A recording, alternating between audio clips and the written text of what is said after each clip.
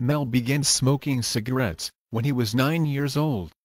He continued his pack-a-day habit until he was diagnosed with emphysema, which pushed him to quit at age 77. On May 19, 1989, Mel was checked into Cedars-Sinai Medical Center by his family. When they noticed he had a bad cough while shooting a commercial, he was originally expected to recover. Mel's health then took a turn for the worse, and doctors found that he had advanced coronary artery disease. He died on July 10 at Cedars-Sinai Medical Center in Los Angeles, California at the age of 81. He was interred in the Hollywood Forever Cemetery in Hollywood, California. Mel's will stated his desire to have the inscription on his gravestone read, "That's all folks." The phrase was a trademark of Blanc's character Porky Pig.